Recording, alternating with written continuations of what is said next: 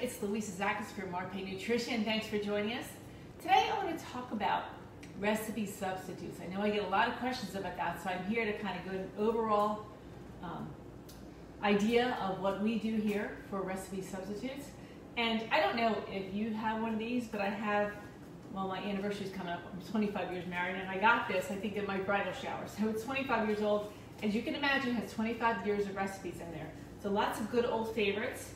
And I pulled out a few that I really used to enjoy, and now we're going to take them and actually make them a little healthier.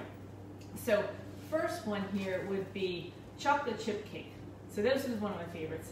So I will post them under the video, but just overall, it has things in it like cinnamon and sour cream and sugar and chocolate chips. So instead of regular flour, what do? We can do, there's definitely one-to-one exchanges. You can't use coconut flour because that's not really one-to-one exchange. But if you have this recipe, you could use an Einkorn flour.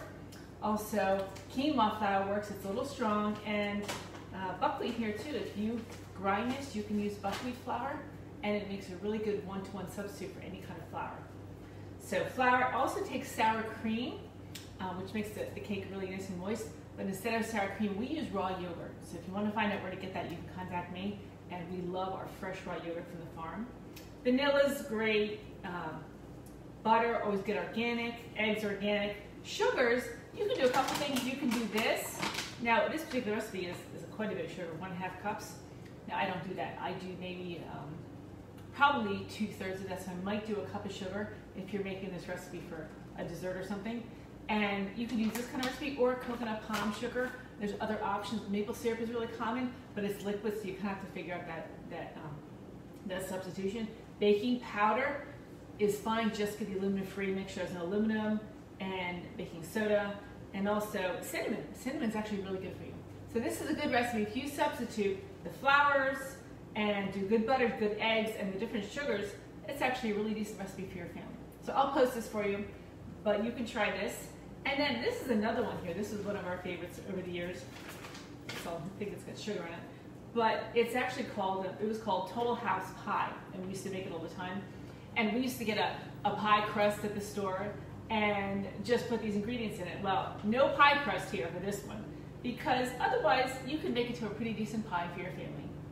So just do a casserole dish. So eggs would just be organic. Flour, again, you can use the einkorn or the quinoa or the buckwheat. Any of those things would be fine.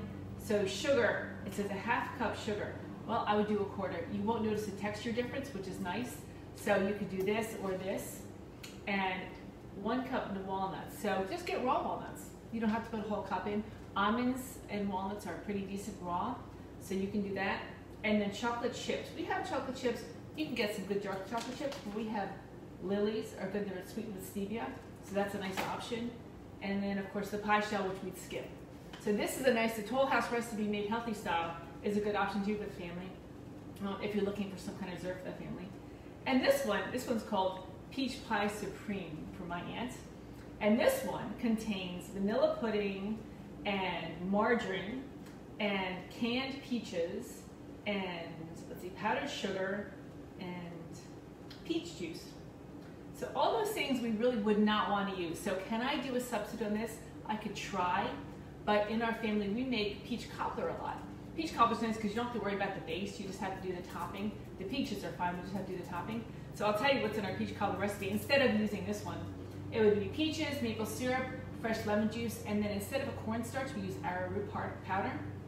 And if the topping, we'll do the einkorn or any of these other flours, and then we do a coconut sugar, and then of course that baking powder that's aluminum-free, sea salt, and then butter, and then boiling water, and that's pretty much it for the peach cobbler.